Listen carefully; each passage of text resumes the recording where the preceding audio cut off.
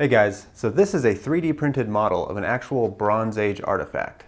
And this is the solid bronze sword I cast using my 3D printed pattern.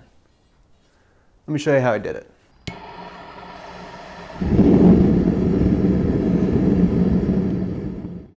The model I used to print this out is a scan of an actual late Bronze Age artifact found in Ireland. This sword is about 27 inches long, so I had to print the pattern in 3 sections, which took about 25 hours. All 3 sections turned out very nice, but they still needed a lot of sanding to remove the lines made by the printer. I sanded each piece individually and then glued them together with superglue.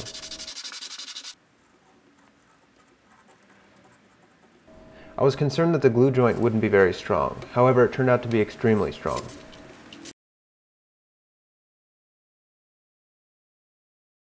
I used some Bondo to cover up the glue joints and then filed and sanded them smooth.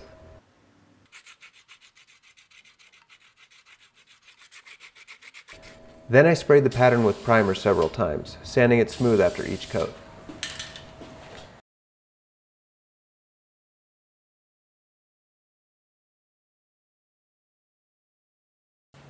Now that I have my pattern made, the next step is to make a sand mold. This top piece is called the cope, and the bottom piece is called the drag. First, I fill the drag with sand and lightly pack it down. Then, attach a board to the bottom and flip it over. Next, I apply some baby powder to act as a release agent, preventing the 2 halves of the mold from sticking together. Then I press the pattern into the lightly compacted sand.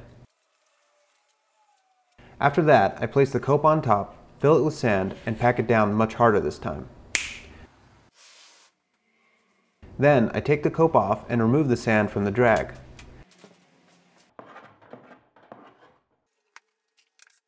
Then I flip the cope over, put the drag back on, and fill it with sand, but this time, pack it down much harder. At this point, all I have to do is add a sprue, which is a hole I'll pour the molten metal into, and a vent, which will allow for displacement and venting of hot gases.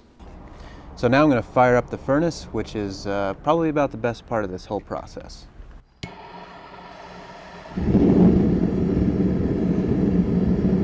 So as I said, this sword is going to be cast out of bronze, and bronze is made up of copper and tin. Copper has a melting point of 1984 degrees Fahrenheit.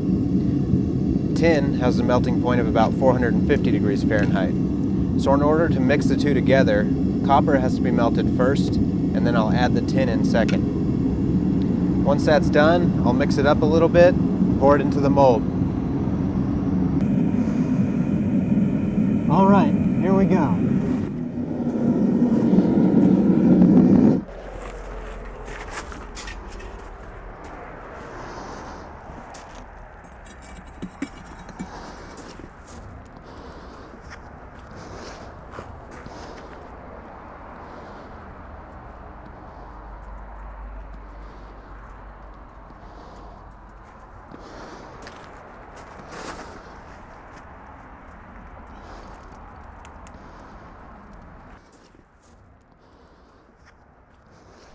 No matter how many times I cast something, opening up the mold is always exciting.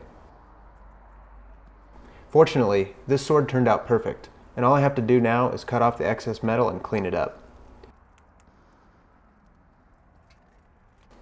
I want this sword to look like it did when it was pulled from the ground, with the exception of being polished slightly. In a future video I'll make another sword with the same pattern, but instead of leaving it in the condition it was found in, I'll clean it up, sharpen the edge, and attach a handle.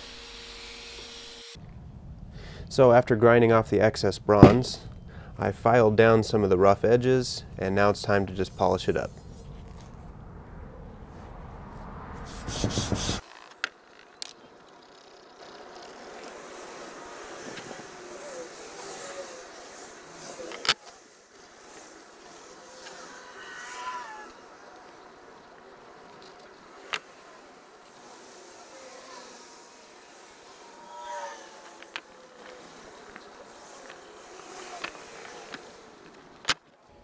I really like how this turned out.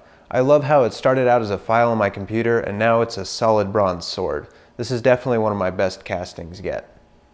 If you've enjoyed this video, please give it a thumbs up and subscribe for future projects. If you have any suggestions, please let me know in the comments. Thanks for watching.